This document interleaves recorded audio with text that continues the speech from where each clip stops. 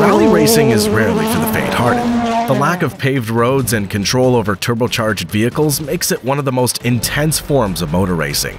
Throw in open-ended regulations that encourage teams to bend the rules, and it becomes evident why only about half the competitors manage to even reach the finish line.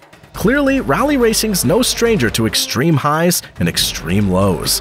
But even by these standards, one series in the 1980s managed to pull off something so spectacular it would immediately cannonball its way into the history books. Seriously, this series was the motoring equivalent of your favorite TV show releasing an entire season of just finale episodes. Between 1982 and 1986, the FIA sanctioned a championship rally series, the infamous Group B. Through this set of regulations, the governing body gave manufacturers scope to experiment with technology. It also placed little limitation on weight and displacement, creating a recipe for pure racing mayhem. The cost of developing the cars remained incredibly high, ensuring that only the most renowned manufacturers with the top drivers and engineers could afford to enter. The result? Some of the most powerful and sophisticated race cars the world had ever seen, and what enthusiasts would go on to call the golden era of racing. Group B wouldn't be where it was without its drivers, with names like Walter Röhrl, Hannu Mikkola, and Michel Mouton inserting themselves in the annals of racing history. But among the many individuals who helped make this series legendary was a German automotive chassis engineer who remained firmly behind the scenes, Georg Bensinger. This is the story of how Bensinger's spark of an idea snowballed into the most revolutionary rally car the world's ever seen, the Audi Quattro. In 1968, Bensinger joined the R&D department of Audi, a subsidiary of the German giant VW Group. A few years later, he was testing a Volkswagen Iltis, a four-wheel drive military off-road vehicle, along with fellow engineer Roland Gumpert on an ice and snow-covered road in Scandinavia. Impressed by how the Iltis had powered its way through the challenging terrain, Bensinger had thought, would it be possible to replicate the concept of a four-wheel drive in a conventional on-road car? Through the smell of grease, fuel, and burning rubber, Bensinger got a faint whiff of something else, the smell of victory. He was certain that this idea could propel Audi to rally racing greatness. He wasted no time relaying this thought to Audi's head of R&D at the time, Ferdinand Piëch. Piëch was and remains a legend in automobile circles. He was the grandson of Ferdinand Porsche, the founder of Porsche himself. He was also the visionary and engineer behind the Porsche 917. The most decorated racing car that Porsche ever built. For context, in the 1970s, this car gave Porsche its first ever Le Mans win and swept 9 out of 10 races at the World Sports Car Championship. Later in his career, Piëch would become the chief executive of the Volkswagen Group, helping steer the VW ship back towards greatness. But that's a story for another day. He's also credited with turning it into one of the world's biggest automobile manufacturers.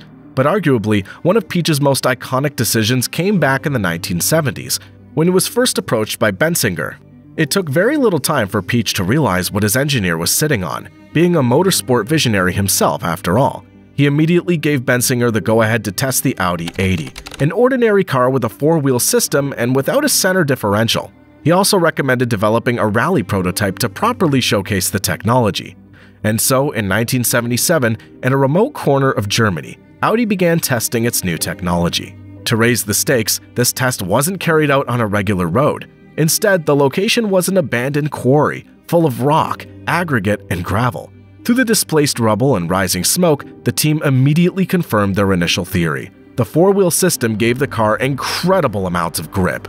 This increased traction and stability allowed it to take sharp corners on loose surfaces much faster and more reliably than any other model in VW's arsenal. The smell of success intensified as the engineers realized they were on the brink of building the perfect rally car. In 1978, in a boardroom in Germany, the Audi Sport department was set up to pave this road to success. It began work on the Audi Quattro, a four-wheel drive car that would outperform any other vehicle in snow and offer exceptional grip on gravel. But before it could competitively launch the car, there was a minor hurdle to overcome. And by minor, of course, we mean absolutely devastating. The FIA, which governs motorsport, isn't known for its brevity. Its list of regulations could make a set of encyclopedias look like a light read. Hidden in one page of the regulations was a little rule with big consequences for Audi. Four-wheel drive cars were not permitted in rallying. The good part was that in racing, lobbying's not only permitted but encouraged. A year later, Audi sent a representative to an FIA meeting to get the law struck down. This seemingly innocent representative played their cards perfectly. As the governing body was wrapping up its meeting, the representative tactically asked in passing if it was necessary to have a rule on four-wheel drives.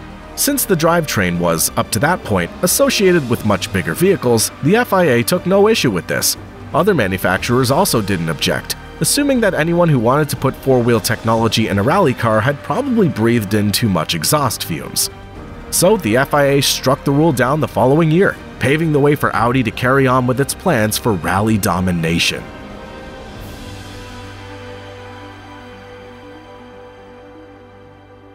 In March 1980, the Audi Quattro was revealed at the Geneva Motor Show. The car's first appearance was at the 1980 Janner Rally in Austria. There was nothing special about its appearance. Its body was similar to its on-road model, but hidden away was an engine that packed approximately 300 bhp. That year, the car failed to make a serious impact. But interestingly, the bulky Volkswagen Iltis that served as its inspiration won the grueling over 20-day-long Paris-Dakar rally, a sign of what was to come. In 1981, the success of the Audi Quattro had begun to accelerate. To coincide with its looming success, Audi Sport announced a new head of sport and special developments, Roland Gumpert. That's right, the same Gumpert who had tested the Iltis with Bensinger back in 1977. Armed with a wrench, a thick beard, and immense knowledge of a technology he had helped pioneer, Gumpert changed the fortunes of Audi Sport. The team that hadn't seen much success in the WRCs of the past suddenly emerged as a force to be reckoned with. At the 1981 WRC, the Quattro started strong. Finnish driver Hannu Mikkola surprised the rest of the pack by winning his second race in the car. The race was held in Sweden, a track notoriously covered in snow. Bensinger's vision, it seemed, had finally begun to take shape. It didn't end there. Mikkola also won the RAC rally in Great Britain, proving the car was quick on gravel and tarmac. He then landed on the podium in his home race, the 1000 Lakes Rally in Finland. What really grabbed headlines that year, however, was a win courtesy of the most successful female driver in motorsport history. French driver Michèle Mouton won the Rally San Remo in 1981, becoming the first and only woman ever to win a round of the WRC.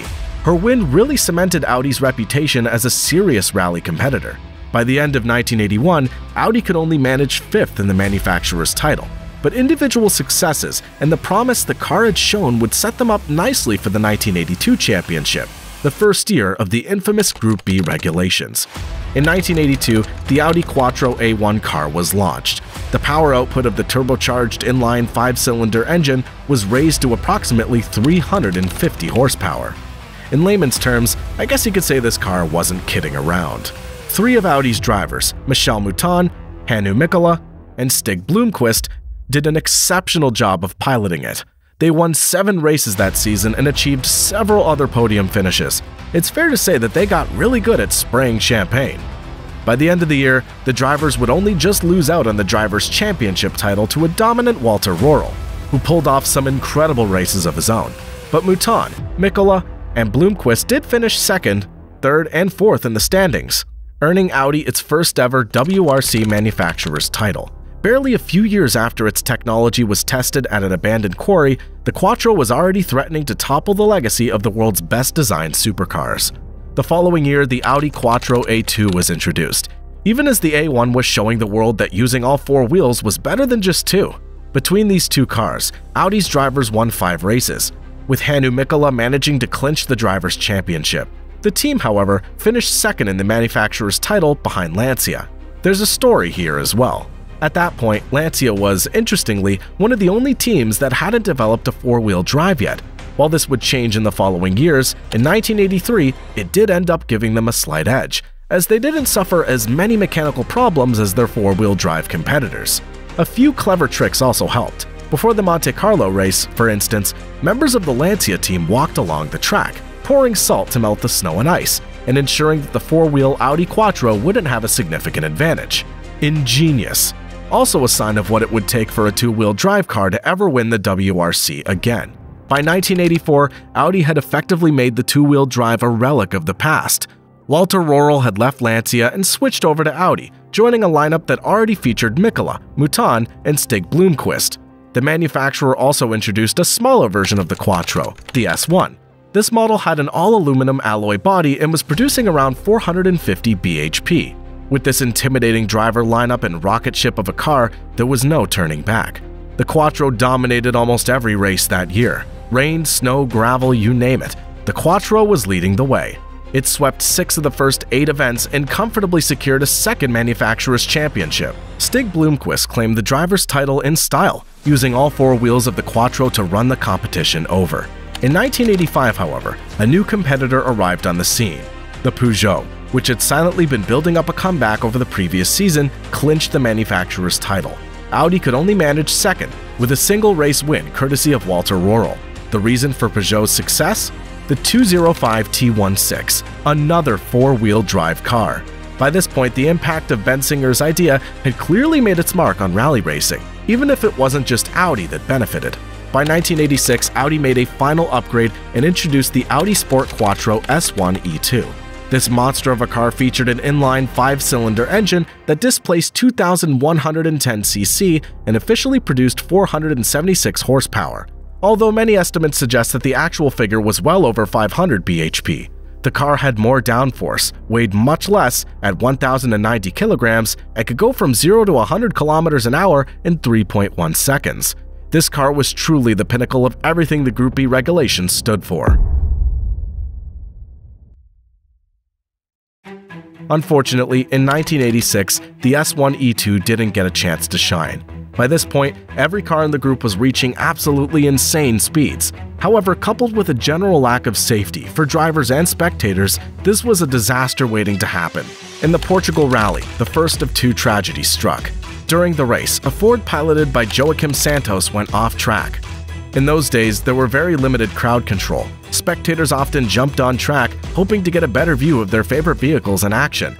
On that fateful day, everyone's biggest fear came true. The Ford slammed into a crowd of spectators, injuring 31 and killing 3 others. The race was suspended, but further events went ahead as planned. That is, until a few races later, when once again, the dark side of motorsport reared its ugly head. At the Corsica Rally in France, a Lancia piloted by the championship leader, Henri Toivonen, went careening off the road and plummeted down a hill. 2 men, Toivonen and his co-driver Sergio Cresto, died on the spot. A few hours later, the FIA announced that Group B cars would no longer be permitted. Audi withdrew from the event.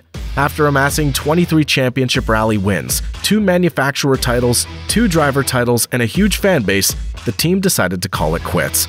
As a parting gift, the 750 horsepower Quattro S1 broke one final record. In 1987, Walter Röhrl covered the 14.42 miles of the Pikes Peak International Hill Climb in under 11 minutes, shattering the previous record by a solid 22 seconds. But even though 1986 marked the end of Audi's run at the WRC, it wouldn't be the last we would see of the Quattro. In later years, the car dominated paved circuits at the Trans Am Series, the German Touring Car Championship, and the IMSA GT Championship. Between 1980 and 1991, Audi produced over 11,000 examples of the Quattro, even though they had initially only planned to make 400. But while 1991 would spell the end of the original Quattro, the technology still lives on today.